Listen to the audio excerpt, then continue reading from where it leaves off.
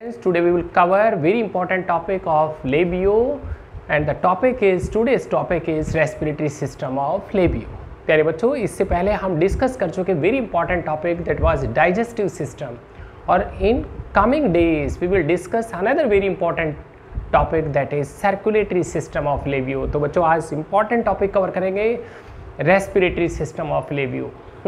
प्यारे बच्चों, जितने भी हमने नोट्स बनाए हैं उन सब की पीडीएफ फाइल हमने वीडियो लेक्चर उसका जो डिस्क्रिप्शन बना रखा है उसमें अपलोड कर दी है. सभी बच्चे डाउनलोड कर लें, अच्छी तरह से स्टडी करें. तो डिस्कस करते हैं बच्चों रेस्पिरेटरी सिस्टम ऑफ लेबियो. क्या काम ने the बॉनेफिश, the ऑस्टिक्थिस, the very famous carp हम डिस्कस कर रहे हैं labio. The respiratory system, that respiratory system is divided into two parts. कौन कौन से टू पार्ट्स बनेंगे बच्चों? पूरा रेस्पिरेटरी ट्रैक्ट एंड उसके साथ रेस्पिरेटरी ऑर्गन्स. रेस्पिरेटरी ऑर्गन्स आज गिल्स बच्चों, मैं एक एक डिस्कस करूंगा, एक एक कंपटीशन वाले बच्चों के लिए भी सब कुछ और फाइनल एग्जाम का टॉपिक हम कवर कर रहे हैं. क्या काम ने the entire respiratory system of labio having two parts, respiratory tract and respiratory organs. The respiratory organs are gills. It means in case of labio the respiration is branchial respiration. The respiratory tract, प्यारे बच्चों ये diagram से सब कुछ clear है. क्या कुछ बता रहे हैं? Respiratory tract having following parts. कौन कौन से पार्ट देखेंगे बच्चों? सबसे पहले देख रहे हैं टॉप पार्ट पे, एंटीरियर मोस्ट पार्ट पे देख रहे हैं माउथ, उसके साथ देख रहे हैं बच्चों बक्कल कैविटी, फिर ये देख रहे हैं बच्चों फैरिंजियल रीजन, उसका रेस्पिरेटरी रीजन प्लस उसका मैस्टिकेशन में जो इन्वॉल्वमेंट है फैरिंग्स, और ये देख रहे हैं बच्चों उसका कौन सा chamber? Branchial chamber, Gill chamber, और इसको कहते हैं बच्चों ओपर्क्यूलर चैम्बर. ठीक है, और ये सारा रेस्पिरेटरी ट्रैक्ट. और उसके बाद हम कह रहे हैं respiratory system of labio having gills. कहाँ देख रहे हैं बच्चों गिल्स? ये फैरिंजियल रीजन में देख रहे हैं. तो बच्चों एक एक पार्ट डिस्कस करते हैं लोग. सबसे पहले डिस्कस कर रहे हैं माउथ. क्या लिखा हमने? That is a transverse slit. बिल्कुल फ्रंट में सामने देख रहे हैं बच्चों, it is a cut slit, transverse cut, and that slit is bounded by, ये देख रहे हैं बच्चों upper and lower lip. ये फिश का डायग्राम देख रहे हैं हम. तो क्या लिखा हमने? फ्रंट साइड में सब terminally slit aperture cut is there, that transverse cut is bounded by upper and lower lips, mouth. ठीक है, तो प्यारे बच्चों दिस माउथ किसके लिए? यहाँ से बच्चों वाटर एंटर करेगा. वाटर में दोनों चीज़ है यहाँ, फूड पार्टिकल्स भी और बच्चों गैसेज भी, ऑक्सीजन भी. ठीक है, for that purpose water continuously enter करेगा बच्चों. कहाँ? In this फैरिंजियल reason. गिल्स को प्रॉपरली वॉश करना है. गिल्स को प्रॉपरली क्या काम नहीं बेटा? वो बात करेंगे वाटर के अंदर.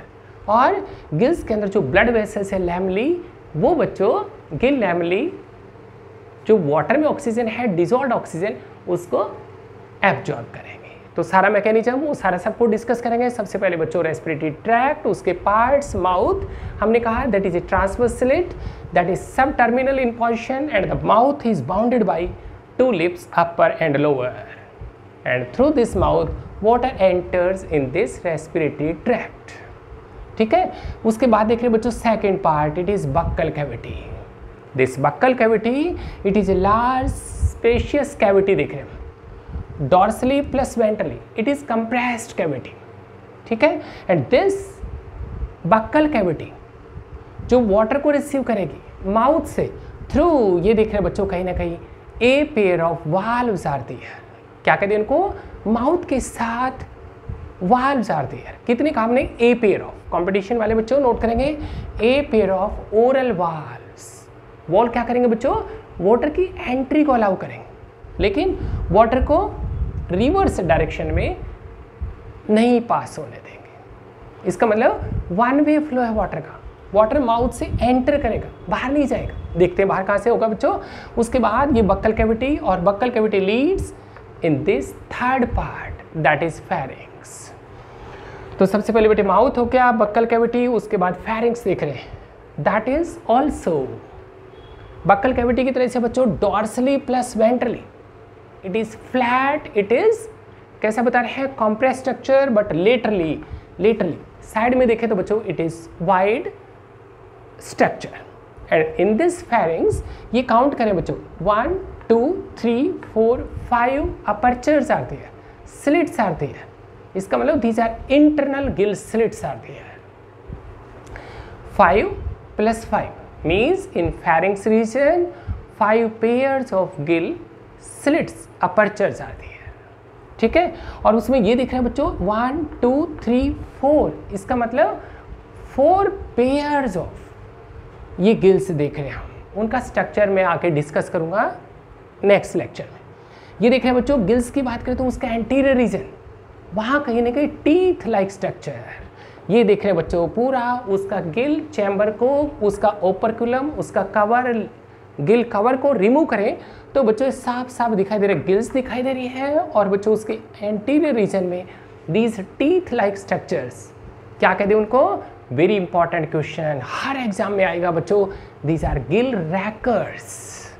कहाँ बता रहे हैं बच्चों, ये गिल्स उसके आगे वाले पार्ट में देख रहे हैं जो गिल आर्क से लिखा हमने, उसका डायग्राम बनाऊंगा अलग से मैं, यहाँ दिखाई दे रहे बच्चों. एक और नेक्स्ट डायग्राम से मैं क्लियर करूंगा. क्या काम ने, उस गिल आर्क, उसका एंटीरियर पार्ट, उसमें टीथ लाइक स्ट्रक्चर्स, क्या नाम दिया उनको, गिल रैकर्स. RAKERS स्पेलिंग्स का भी ध्यान करेंगे बच्चों. गिल रैकर्स क्या करेंगे बच्चों, जो वाटर के साथ food particles, hard particles enter करेंगे वो गिल्स को डैमेज होने से बचाएंगे. Means the Gill रैकर्स, the teeth like structures present in anterior reason of gills, Gill arcs में जो प्रेजेंट बता रहे हैं बच्चों, और these prevent mechanical injuries of gills को कहाँ से, बाई हार्ड पार्टिकल से बचाएंगे. एज वेल एज बच्चों ये teeth like structure Gill रैकर्स prevent the entry of food particles in this pharynx reason. क्या का कंपटीशन बच्चों, दो इंपॉर्टेंट पॉइंट बता रहे हैं. एक तो बता रहे हैं बच्चों हम फेरेंजियल रीजन की बात कर रहे हैं, उसके अंदर देख रहे हैं 1 2 3 4 5 means 5 pairs of gill slits apertures आते हैं. कंफ्यूज ना हो बच्चों, गिल्स की बात करें तो A1 2 3 4 पेयर्स ऑफ गिल्स. मैं अलग से स्ट्रक्चर क्लियर करूंगा उसका. गिल रैकर्स को भी अच्छी तरह से समझाएंगे नेक्स्ट लेक्चर में. ये देख रहे हैं बच्चों एंटीरियर पार्ट में, ये देख रहे हैं ये गिल आर्क्स, वहाँ teeth like projections, Gill रैकर्स are there. क्या काम कर रहे हैं वो, दो फंक्शंस. हार्ड पार्टिकल जो एंटर करेंगे वो गिल्स को मैकेनिकली डैमेज नहीं करें, उससे बचा रहे हैं. साथ साथ बच्चों दूसरा important function in this pharynx reason, it is meant for respiration. Means यहाँ बच्चों फूड पार्टिकल्स की एंट्री को रोकना है. फूड कहाँ जाना चाहिए, ईसोफेगस के साथ आगे पास होना चाहिए. ठीक है, वो डिस्कस कर चुके हैं हम इंटेस्टाइनल बल्ब में. आज रेस्पिरेटरी चैप्टर डिस्कस कर रहे हैं तो रेस्पिरेशन डिस्कस कर रहे हैं, तो बच्चों ऑक्सीजन को वाटर को अलाउ करना है, ना कि फूड पार्टिकल्स को. Means entry of food particles that is prevented by Gill रैकर्स. Very important point. ठीक है, अच्छा बच्चों उसके बाद देख रहे थे गिल्स की बात करते हो, क्या क्या बताया हमने, गिल रैकर्स होंगे और एंटीरियर पार्ट में गिल रैकर्स हैं, और गिल्स को पोस्टीरियर रीजन में देखें तो बच्चों हमें गिल फिलामेंट्स दिखाई देंगे. ठीक है, वो नेक्स्ट कवर करूंगा मैं नेक्स्ट लेक्चर में. और उसके बाद देख रहे हैं बच्चों ब्रैंकियल गिल ऑपरक्यूलर चैम्बर. कहाँ देख रहे हैं, ये फेरिंग्स रीजन था बच्चों. उसके बाद ये देख रहे हैं चैम्बर पोस्टीरियर पार्ट में, it is branchial chamber, it is Gill chamber, और इट इज क्या नाम दे दी इसको, ऑपरक्यूलर चैम्बर. ठीक है, दिस चैम्बर इज कवर्ड. इसको बाहर से देख रहे तो बच्चों कोई ना कोई गिल्स को कवर किया है, क्योंकि आज बॉने फिश डिस्कस कर रहे हैं बच्चों. इन केस ऑफ बॉने फिश जितना भी ब्रैंकियल चैम्बर है उसके बाहर कोई ना कोई cover is there, the lid is there, the ढक्कन इज देयर, दैट इज ऑपरक्यूलर. ठीक है, बॉने फिश में इसका मतलब गिल्स बाहर से विजिबल नहीं है बच्चों, these are externally covered by Gill ऑपरक्यूलर. और दिस ऑपरक्यूलम फिर कंपटीशन बच्चों, it is well supported by 4 investing bones are there. कौन कौन सी बोन्स हैं उनकी सीरीज डिस्कस करें तो these bones are ऑपरक्यूलर bone, pre ऑपरक्यूलर bone, सब ऑपरक्यूलर बोन एंड बच्चों इंटर ऑपरक्यूलर बोन्स. ठीक है। तो ये सारा सब कुछ बच्चों रेस्पिरेटरी ट्रैक्ट का, उसके बाद मैं रेस्पिरेटरी ऑर्गन्स, गिल्स को, गिल रैकर्स को, पूरा मैकेनिज्म को नेक्स्ट लेक्चर में कवर करूंगा, ठीक है। तो बच्चों थैंक यू।